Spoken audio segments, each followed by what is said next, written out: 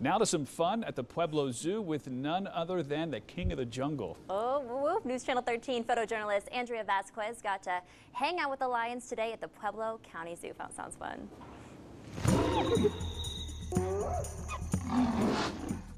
So we have 5 lions here at the Pueblo Zoo. Lions are a social animal.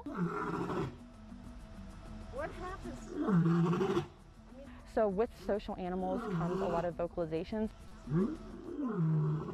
And so you will hear all of our lions make vocalizations, but you will most likely hear both of our males roar at least a couple times a day, and you can actually hear that for up to 2 miles away, and that is a territorial thing. So they're just letting you know, I am here, this is mine, here I am.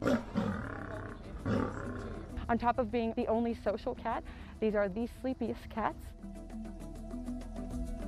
They sleep around 20 hours a day, whether they're in the wild or human care. They are incredibly sleepy guys.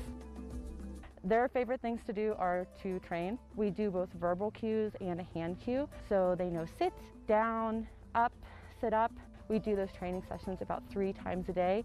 Those are really important so that we can build a strong bond with these animals. So lions are endangered, and that's why it's so important to have them in human care.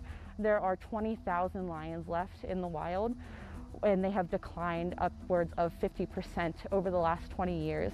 We are out here at 11 a.m. every single day, and we give an interactive lion chat. Come and join us, meet the cats.